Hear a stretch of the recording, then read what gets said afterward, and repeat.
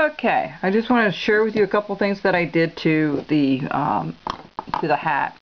I scooped out a little bit on the very top here. You want to scoop out a little bit, all right? So it has a little bit of a curve there, all right? The other thing I did was I made sure it was deep enough all the way around, from the top and from the bottom, and then rounded off the top part of the hat. Along with that, I scooped out this a little bit more all the way around, just to blend it in. And then I got rid of all the rough spots all over the place, except for right here. I missed a spot. Okay, well anyway, as you're doing this, you just want to kind of round things up a little bit, you know, get the hat to where you're comfortable with it.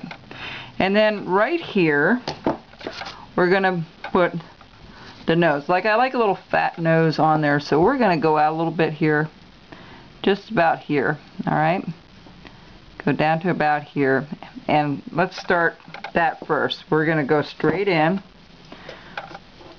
We have the point there. See where the point is? We're gonna go a little bit below that. I'm gonna go straight in, a little bit at an angle. Alright, just like so. Alright, and just go down a little deeper.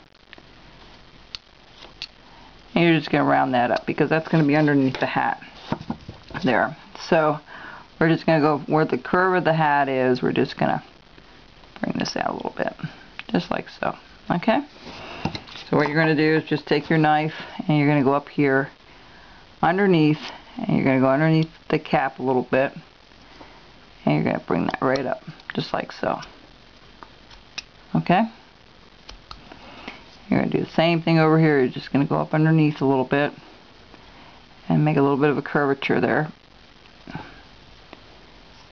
Just cut that out, and then you just have to kind of shape your like I like a little bit of a pug nose to it, but I want it to be kind of a cone shape. So I'm going to work on that a little bit when I'm offline here, but you get the idea. So I'm going to go up under here a little bit more.